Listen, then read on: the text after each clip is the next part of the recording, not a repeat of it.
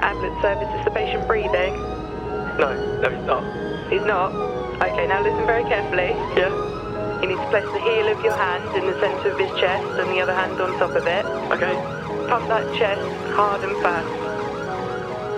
This job is a very unique one because we're constantly being reminded that life is so precious. Maybe we have a bit more of a sense of mortality. 1, 2, 3. We're coming as fast as we can, they're not too far away. 3.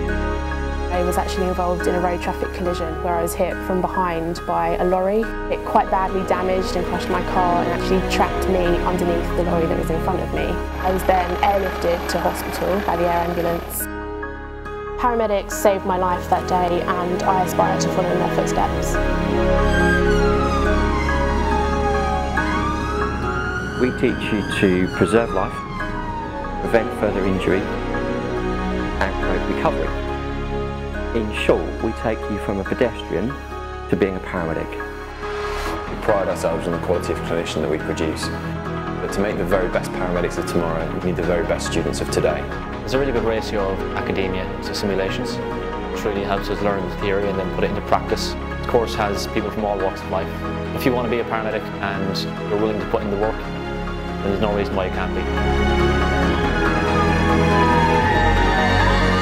You need to be a social worker, critical care specialist, a paediatrician, a mental health worker, all in the space of a couple of hours. It's incredibly challenging, it's very demanding, but it's very, very rewarding.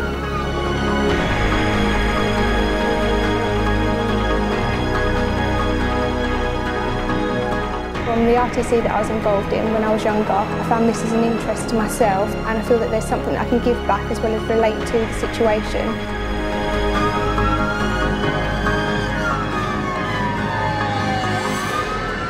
Have the amazing opportunity to go into these people's lives and they tell everything to you.